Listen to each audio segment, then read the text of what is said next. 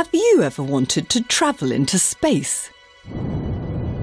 Scientists from NASA and engineering company Lockheed Martin have joined forces to make it a reality. They're building a spacecraft called Orion to blast off to Mars in just a few years' time. Its mission: to carry astronauts to the Red Planet. The voyage to Mars and back again will take around 1,000 days.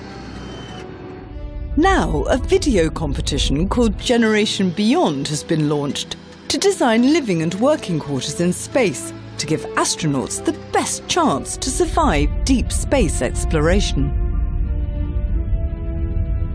And it's children from all schools across the UK who've been tasked with the design mission.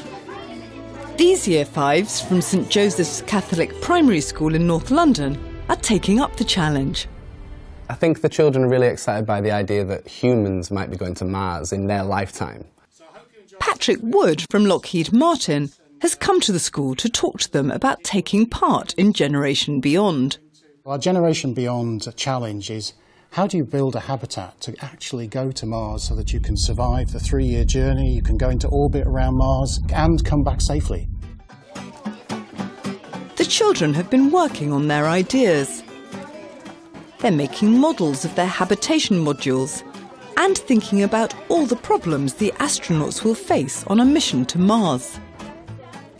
The scientific knowledge that some of the children have in here has blown my mind. They've come up with different things to stop radiation and different materials that I would never have even dreamed of. The most difficult part for us was thinking about how they're going to get enough food and water. This is going to be the kitchen, but we haven't finished it. This is the computer room so they can communicate with NASA. And then we made the solar system and the rocket that's going to attach to here.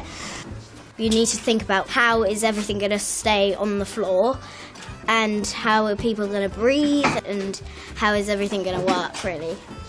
The idea of going into space is something that is actually potentially achievable for these children, and the fact that they know that has really engaged them a lot more than just simply thinking about people who have travelled into space in the past.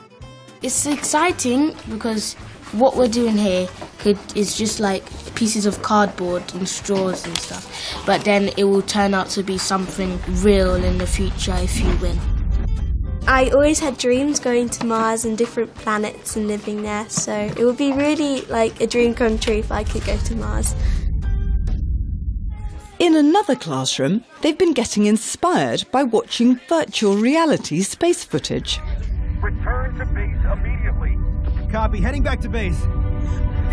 Oh, debris is coming thick and fast. Copy.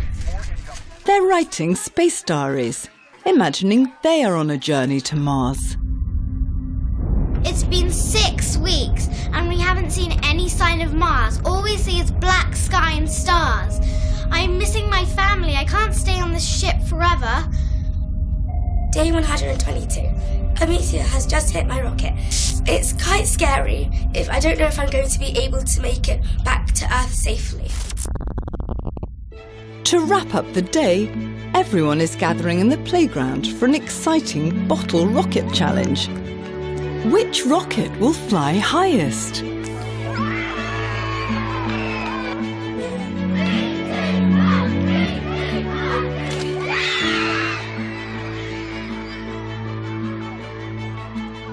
It was amazing.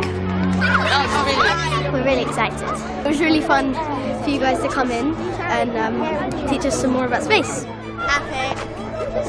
We definitely have some budding astronauts within this class, yeah.